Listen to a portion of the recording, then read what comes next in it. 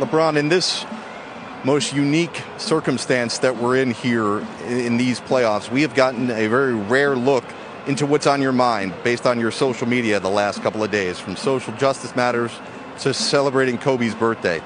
How have you compartmentalized all of this, and what's on your mind with all that's happening? It's a wide range of emotions. Extremely proud of my team, the way we played tonight. Extremely blessed and honored to be able to play on 8/24 and continue to remember Kobe Bryant and Gigi Bryant and all the fallen people that was a part of that tragic incident.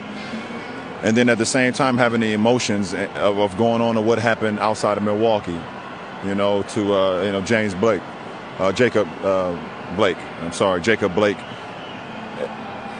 It's what we've been talking about, and it's what we're going to continue to talk about.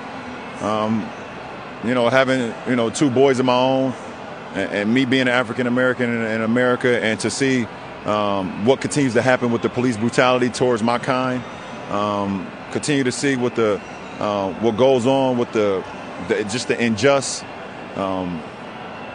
It's very troubling. It's very troubling, and we play a beautiful game, which brings so many great families together, and people be able to rejoice and enjoy it. But at the same time, never losing track of what's really going on in our world, especially here in America. So, my prayers goes to that family, and hopefully we can have some change. And it starts with, I believe it starts with November. I believe it starts with November. That's why I started an initiative that I'm doing with More Than a Vote, and getting people to understand what's really at risk, and the change. If we continue to talk about change, we have an opportunity to make change. But it still doesn't stop there, even with whoever comes next. So, I don't know, Jared. There's a lot going on through my head. I appreciate it. Well, we thank you. We'll leave it there, LeBron. Thank you very much. I appreciate you, man.